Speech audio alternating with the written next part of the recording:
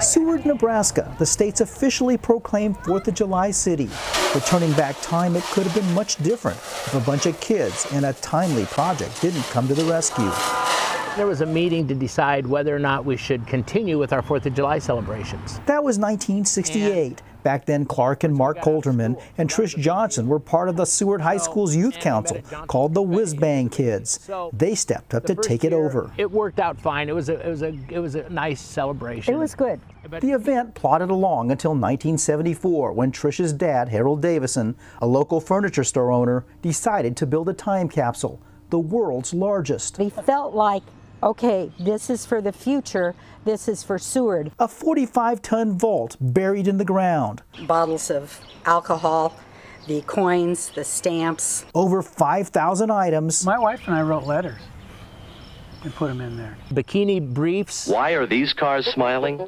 Even a brand new Chevy Vega with 0 miles. And Vegas are very happy cars. Its dedication during the city's 4th of July festivities in 1975 drew coverage from the New York Times, even ABC's Good Morning America. National coverage. National coverage. Seward, Nebraska was on the map. It's on all of our tourism brochures.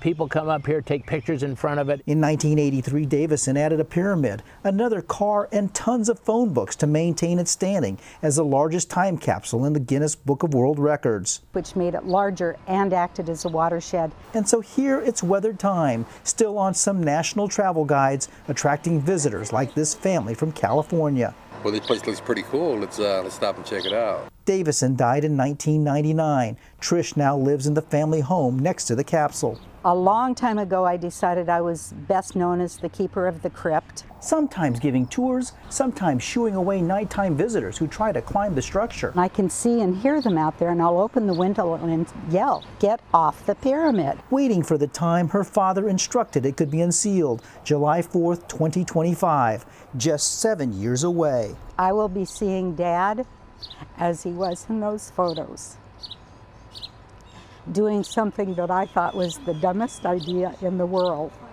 And of course, now I cherish it. Just like the 4th of July. In Seward, Andrew Ozaki, KETV, Newswatch 7.